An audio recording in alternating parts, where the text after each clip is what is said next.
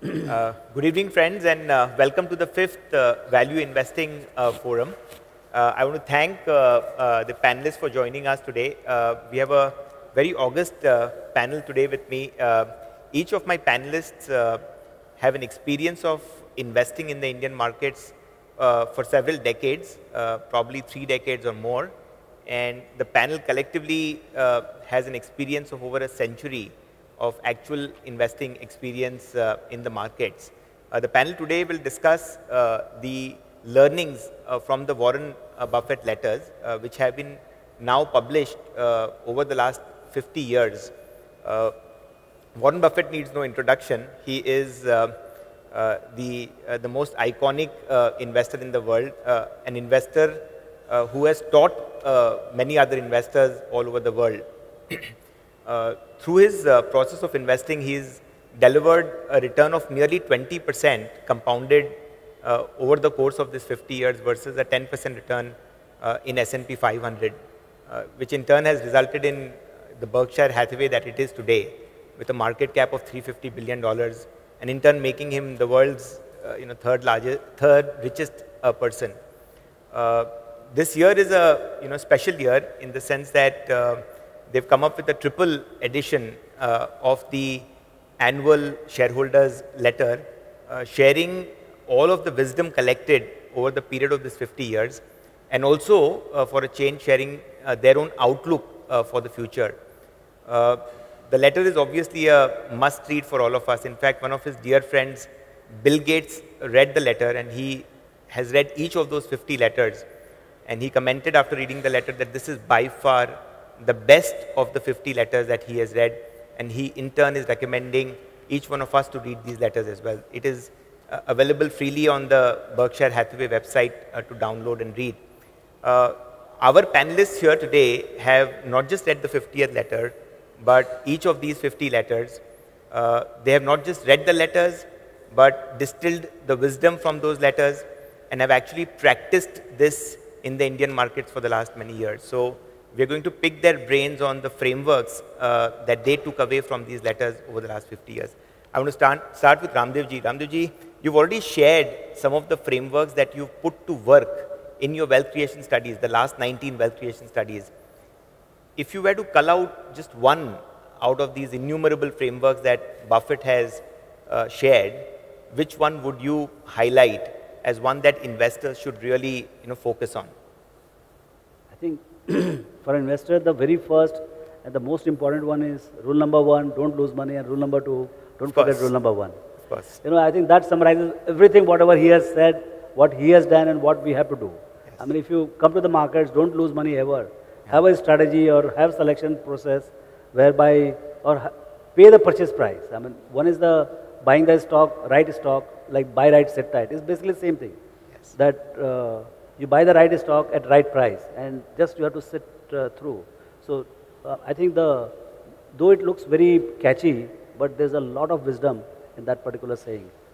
Rule number 1, don't lose money. I mean, somebody asked him, what is the mantra of making money in the stock market? It is rule number 1, don't lose money. Rule number 2, don't forget rule number 1. So I think that summarizes everything. Right, right. And Sanjoy, what about you?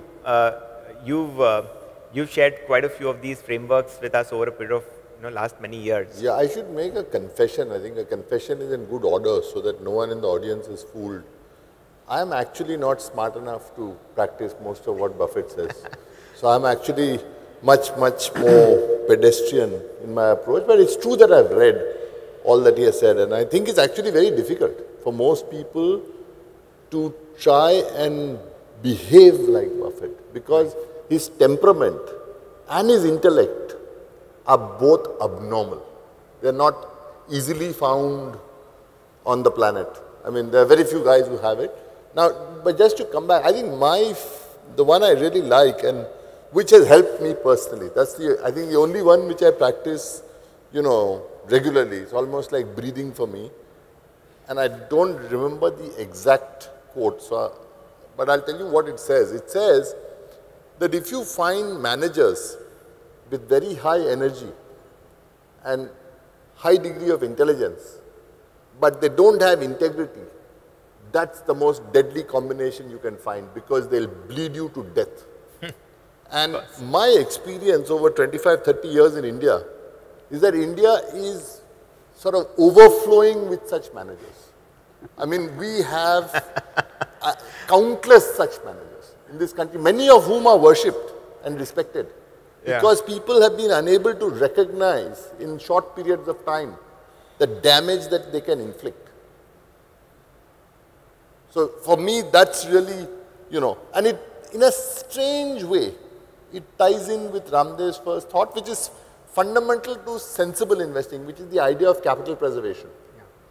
If you preserve money, in other words, you don't lose money, rule number 1, rule number 2, he put it in an even more catchy way than what Raamdeo said, and I'll tell you that one. I really love that saying. It is, if you want to finish first, you must first finish. Right. So this is about a long distance race.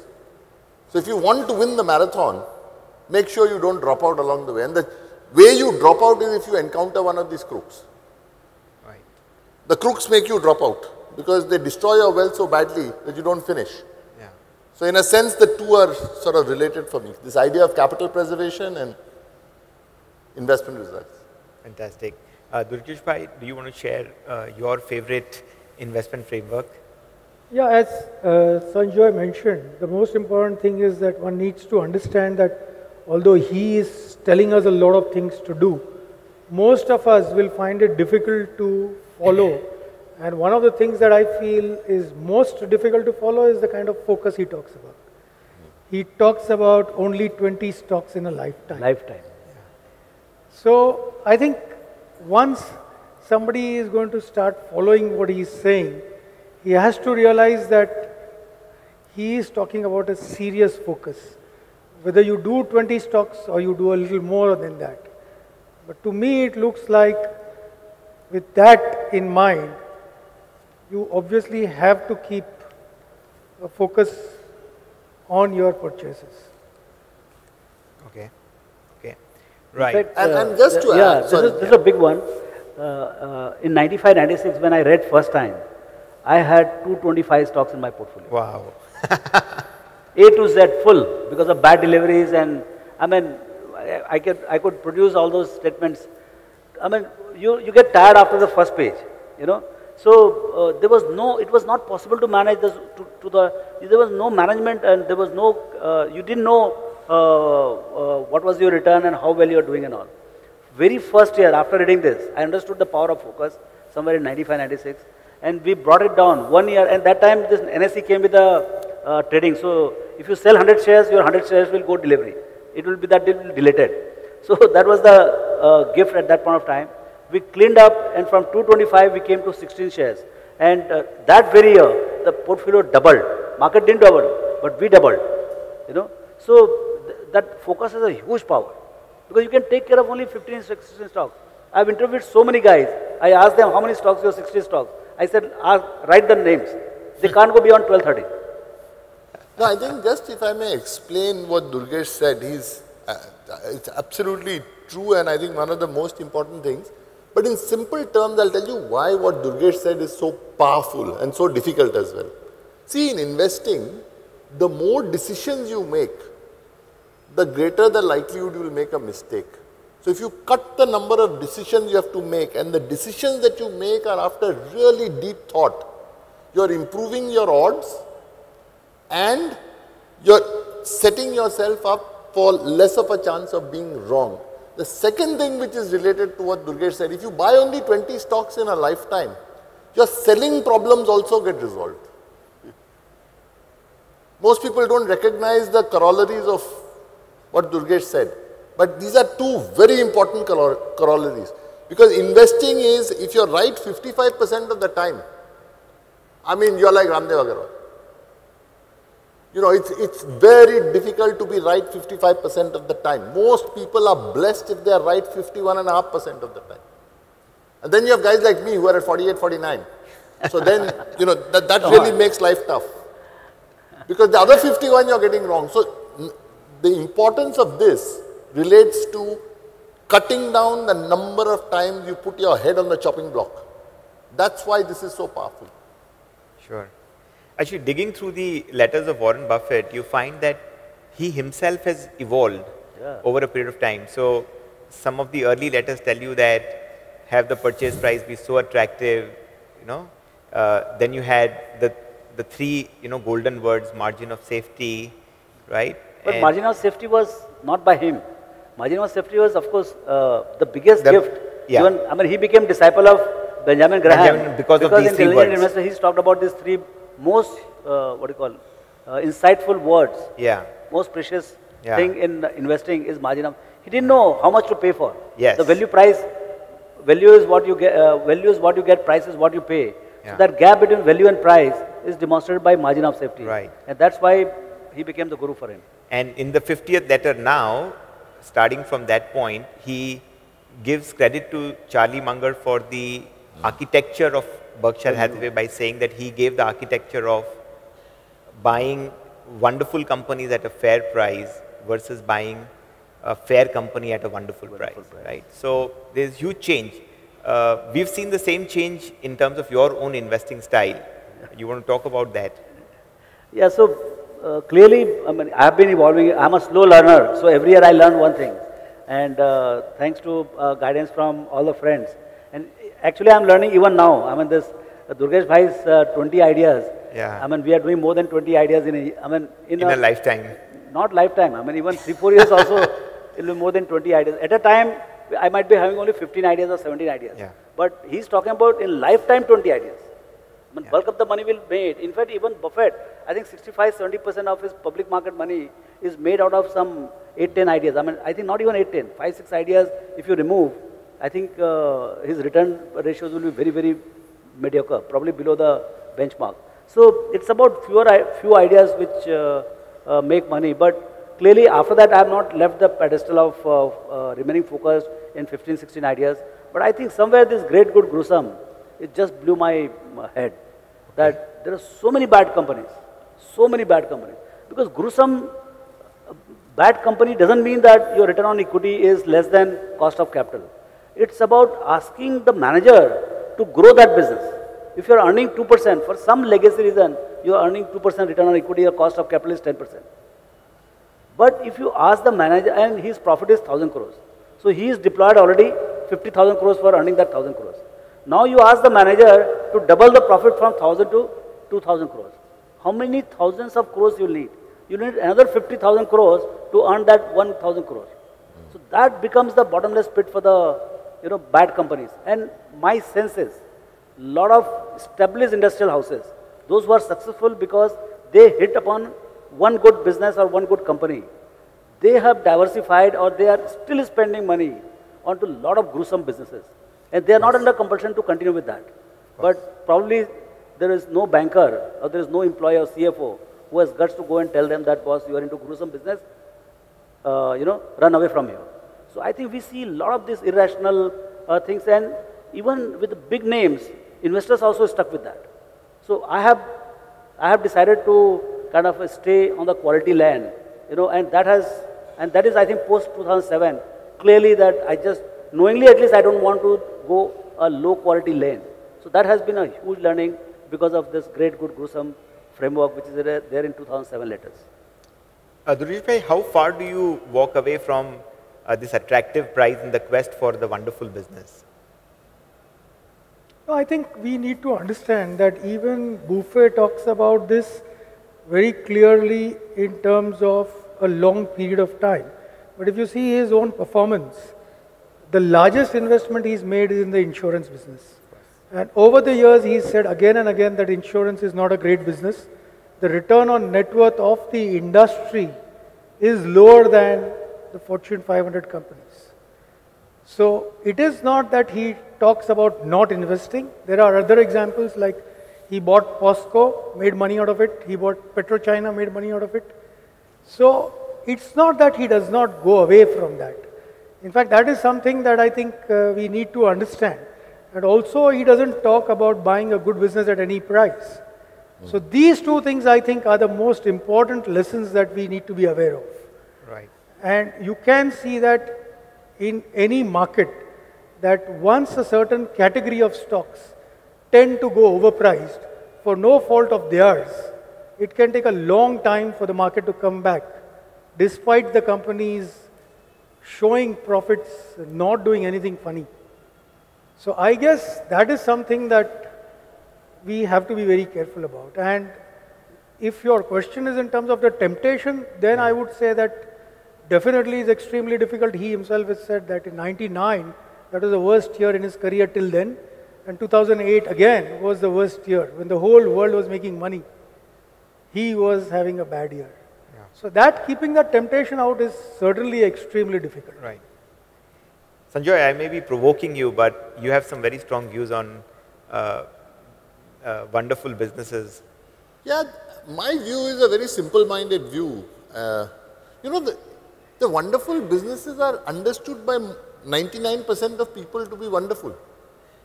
So unless you think you're some exceptional guy and you figured out a wonderful business that other people don't realize, you're tempting the fates.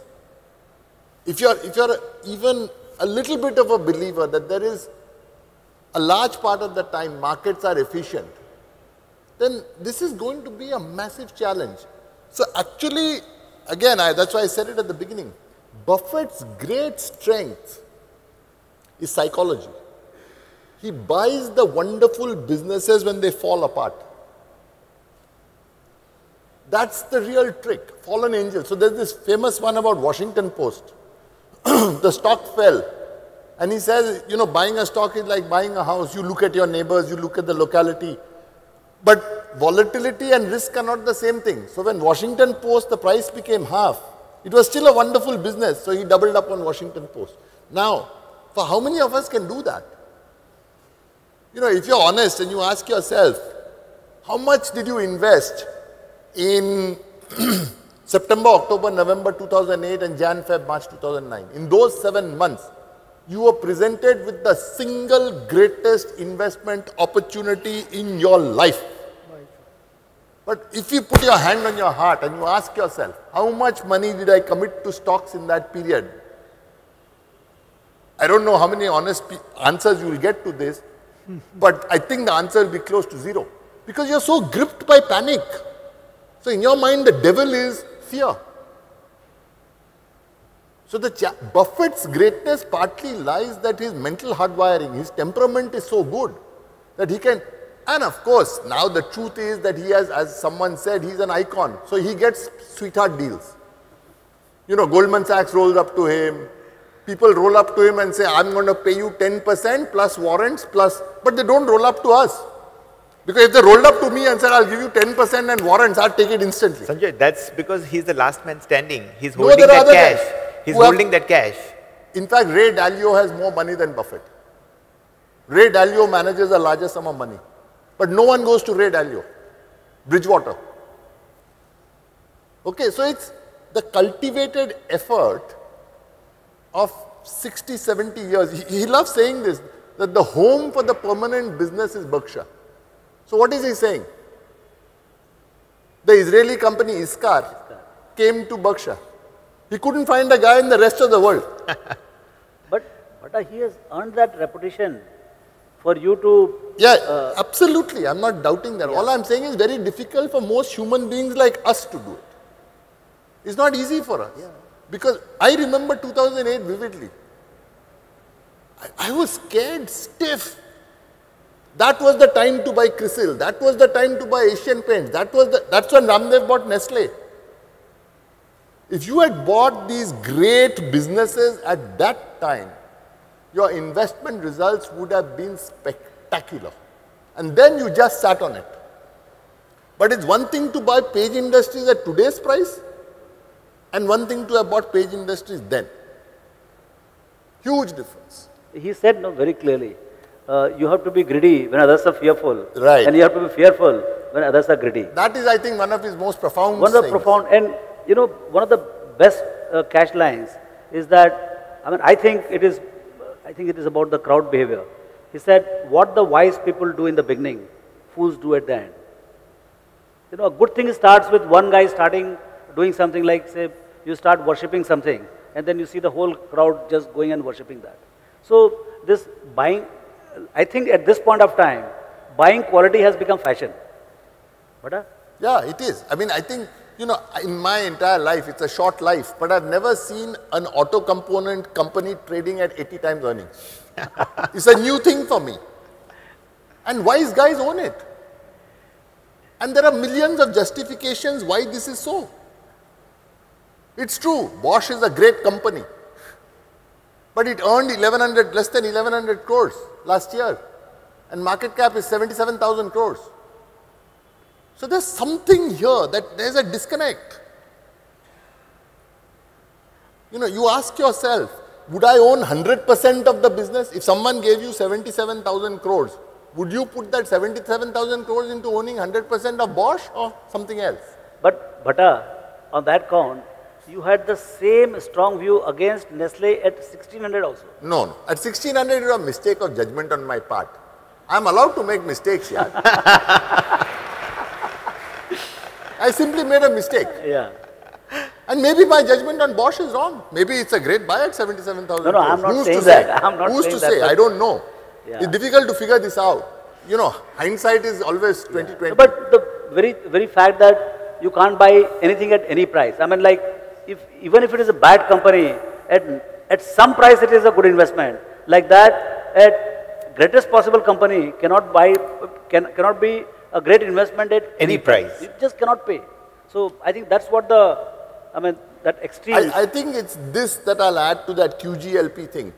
Great investments are not, great companies are not always equal to great investments. It is important to buy the great companies at reasonable prices. That's what Manjar has said and Buffett has adopted.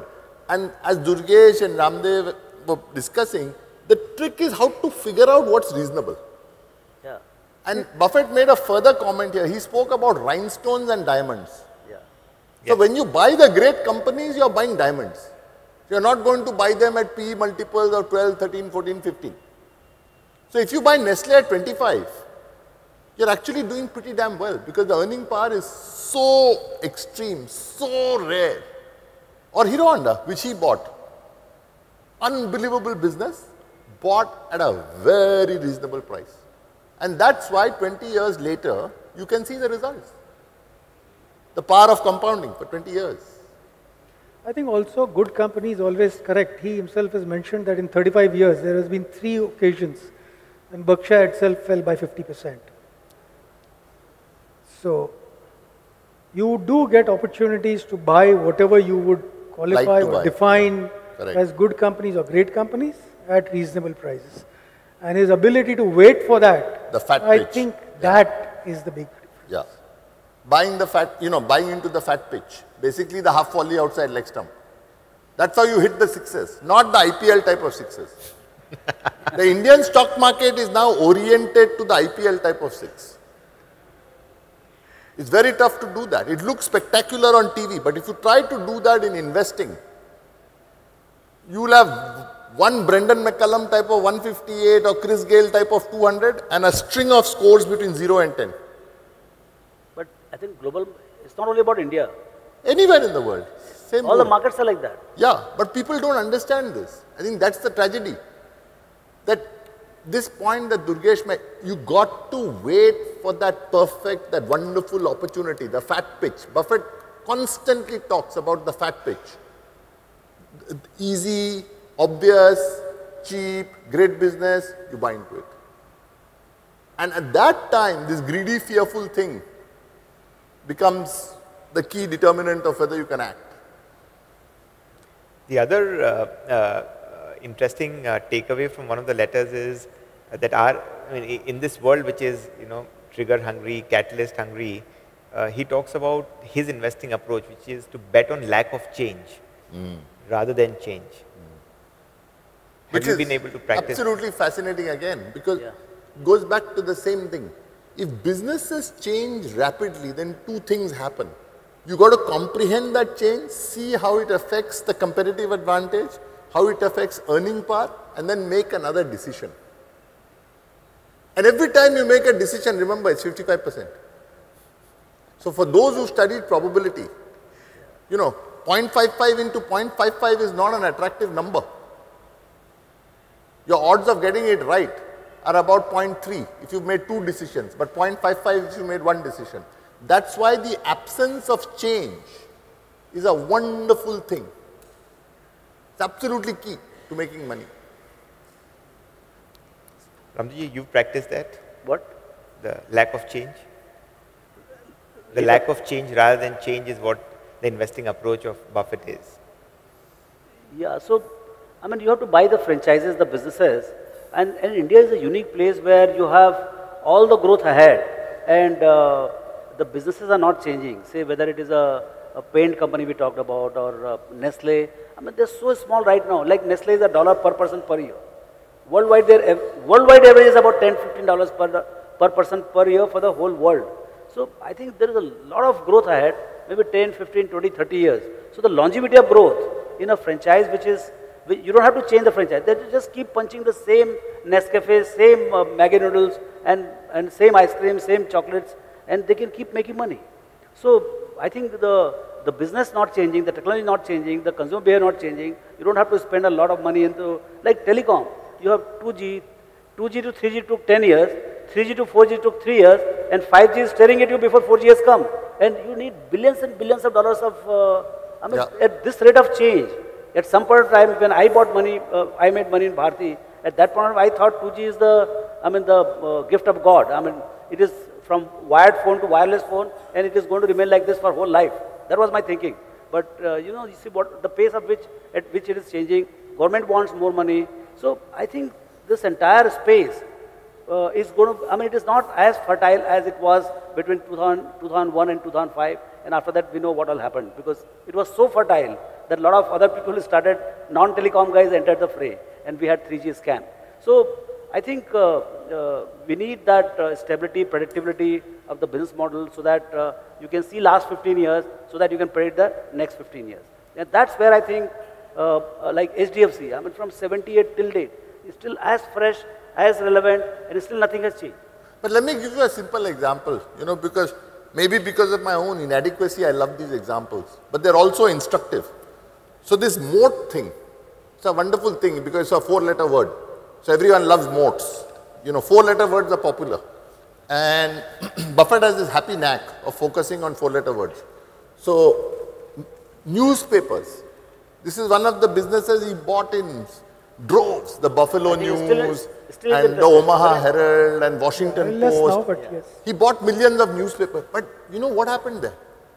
Change came about through technology, the internet. And it destroyed one of his best investments ever, the Washington Post, which Jeff Bezos of Amazon bought at a throwaway price. So it's very difficult, it's very easy to say rate of change must be slow. But sometimes you can't understand what is driving change. Readership habits are something that are very difficult to decipher. I think somewhere the consumer product companies, because whatever is consumed around a human being is same at least for last 100 years and next 100 years. I'm not talking about next billion years. So that's not the investing horizon. Yeah. So anything being consumed or by human body, particularly eating and all, like you eat the same chapati, same chewing gum, same chocolates. So I think that allows, if you have a franchise there, I think that's around human being is the non-changing type. If something is relevant for last 30, 40 years, most likely you have a much better probability that it will not change for many years to come. And that's why the longevity is valued. In any valuation you do as a dividend discount model or earnings discount model, clearly if you grow something for instead of 10 years, for 20 years or 30 years or 40 years, I mean your present value can be significantly higher. And that's why some of these franchises which has longevity and slow rate of change, high profitability, slow rate of change, in a very highly competitive situation. Like Colgate, I mean, they're winning the world in terms of their dental products. So here, I think half the population doesn't, I think they don't use the formal toothpaste, or then they don't use it twice, and then the premiumization. Nothing is changing. So they'll keep making money, they'll keep distributing dividend. So those kind of franchises will definitely have higher valuation. So understanding at early stage, by chance, these kind of franchises are not born every day. But when these franchises are born, market doesn't appreciate fully. And if you have insight about those kind of franchises, like very recently we saw one of the franchise which got valued big time is Aisha, the Royal Enfield. I think it was down and out. I used to think, who the hell is going to ride this Bhattacharyya and kind of pay for it? You see what is happening today. It has become the most profitable two-wheeler, and so much so, what he makes 3 lakhs, we pay 45,000 crores market cap. The guy who makes 6 million, 6.5 million, you can get it for 55,000 crores. So that's the kind of power of monopoly and consumer monopolies. I don't know if your question is to do with disruption. Yes. I think the point that one is not able to justify or understand a valuation of a Google or a Facebook, that one can live with, because something that you don't own can't hurt you. But if you own something that is going to get impacted because of the disruption, Correct. like the World Book for Buffet got impacted, or Washington Post, that I think is extremely important. So if I own a company which is going to get hurt because of disruption, that is something that I think we have no choice but to try and understand. Like Kodak got hit. Correct. That's another beautiful example. So Correct. I think that's the important part. It may not be necessary for me to understand everything that's happening in a new area. It's not easy anyway. Mutual fund investments are subject to market risks. Read all scheme-related documents carefully.